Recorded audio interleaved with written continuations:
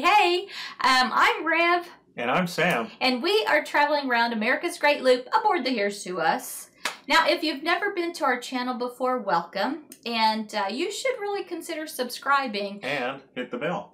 And hit the bell because you'll get notified every time we put out a new video. So today, what's happening? Well, I was also going to tell them about on whatyachttodo.com. You can also subscribe to our newsletter. It comes out once a week. On Sunday. Kind of catches you up on what we've done for that week. That's a really good point. Yeah, okay.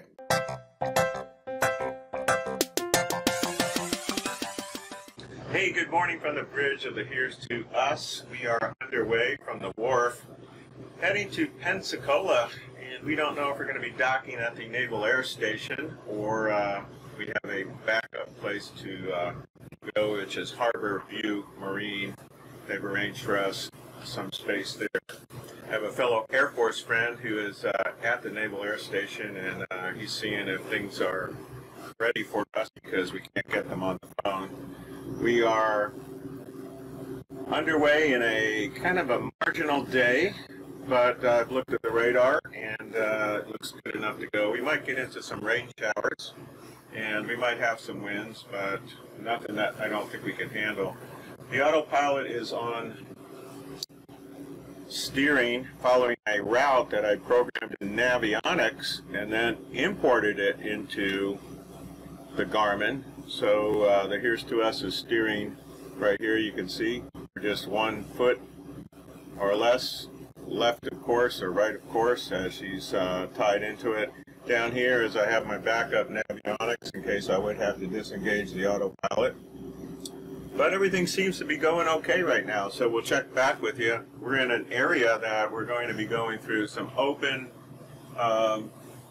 you know, kind of bays, and then through some channels, so we'll have to vary our speed so that we don't wash out people's boats and their docks. So we'll be back with you a little bit later on the Here's To Us. So today we left the wharf in Alabama, and we ended up in the Naval Air Station, Pensacola Marina. Not really our first choice, but that's the way it went. So today, when we left the wharf, it was cloudy, but Sam assured me it would be fine. He looked at the radar, he saw the sails were moving out of the way, so we hit the road. Yeah, in my experience in aviation, I looked at the sails and looked at a couple other things, and decided, hey, it'll be okay. It's going to be marginal, but it'll be okay. And let me tell you a little bit about our options. Our options weren't that many because a lot of the marinas in this area are taken up with a lot of people who pretty much came from the Panama City area where marinas were destroyed. Yeah. And the other thing is our boat is on the bigger side. A lot of the places I called wouldn't take anything more than 45 feet. So that's something to consider when you're planning and buying a loop boat. It kind of limits you a little bit. Okay, so we got in touch with somebody who turned us on to a place in Harbor View, which was really, it's a boat yard, but they had a transient dock, and we had a space there. So that was our primary objective to get there. We also knew about Naval Air Station, Pensacola, but unfortunately we couldn't get in touch with them. I had called them a couple weeks ago, and then of course the shooting happened, which was a very tragic thing. The base was shut down. They weren't answering their phones. And anyway, we'll tell you about the weather and why we ended up here. So as we departed, we said goodbye. It was nice. It was a nice marina, and we made some friends there. We parked next to and waved goodbye to them as we took off. As we got into the intercoastal waterway again, pretty soon there were homes along the way. What about the no-wake zones, Mister? Beautiful homes and lots of no-wake zones, of course. And we respected that, pretty much idle speed, about 6 knots going through there. Also, you know, there was a sailboat or two that went through there. There were boathouses with... Now, we live on a lake in Texas, and we have a 24-foot lake boat. But these boats that were on boathouses, on the ICW, giant, big. Boats, giant some big, boat houses. Viking sport fishers and all those types of stuff. That was just really some incredible. Pretty big houses. Yeah. And it started to get cloudy, didn't it? It was cloudy all day. What are you talking about? I know, but it started to get more cloudy, and I was taking a look at, or cloudier, or whatever is grammatically correct. Whatever. Cloudier, and started to take a closer look at the radar. We had our radar on the boat, and we were looking at the weatherbug radar portrayal, what was going on off the coast.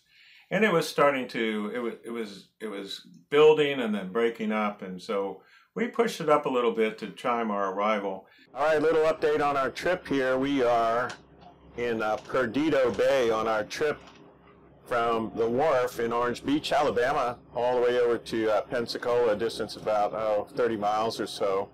And it is one of those days where we're starting to get some rain showers. You can see we have about 1 foot on the beam here as we're navigating through. About where that red triangle day marker is there, that's about where Florida is. So we're heading into Florida. Ono Island is off to the right, and Perdido Bay, that's where we're in right now. Perdido Beach is off to the left. You can barely see it.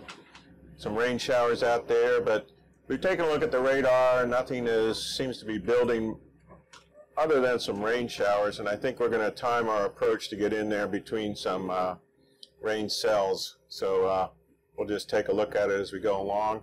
There's no traffic out here.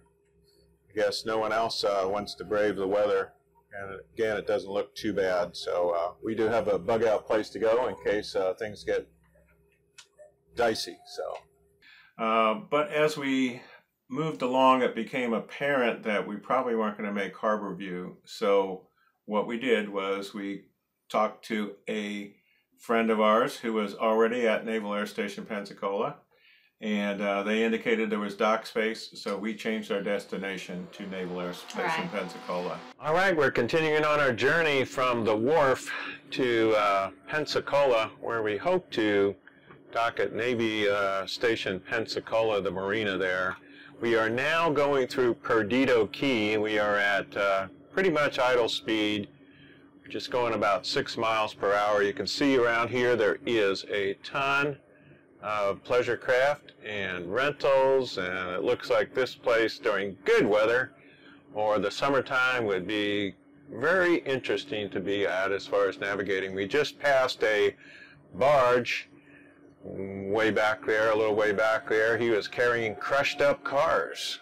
So that was kind of a surprise to see a barge on here. So a tow with one barge on it, which is probably enough to navigate around some of these shallow and skinny, narrow channels here in the bay. So just kind of keeping a lookout here. Don't see much signs of life. It's one of those blistery days where we are also taking a look at a cell that's building off the south of Pensacola, and while we think that's breaking up, we're still probably going to get some wind from it. So we're going to be timing our approach to get into Pensacola either ahead of or after that cell pass, so that may affect us as we go down the road. As we were going along the ICA, we did see an awesome bridge. Yes, big bridge, and it was next to the Holiday Marina there, and I think Escambia. Oh, okay. Was that the name of the town? Yeah. There was also, when we were traveling along, a giant barge that you called out to. Yes, yeah, there was a barge, and believe it or not, we thought we were done with barges, and so I called the tow. He only had one barge on his tow, and he was able to maneuver around, but it was all crushed cars. Crushed cars! It was so cars. Weird seeing it out there. Yeah. You know, like you said, I thought we left barges behind when we left the rivers, but no, there's still barges out here in the ICW. But I wouldn't think they would have more than about 1 or 2 barges on there because it is very narrow. The intracoastal waterway is very narrow. Yeah. It's not real deep. So we got around during a turn. Yeah, I know. We did see a sailboat that was under sail. And as Sam has taught me, when the sailboat has their sail up, they have the right of way and they are the boss. And they did, and so we didn't have any problems.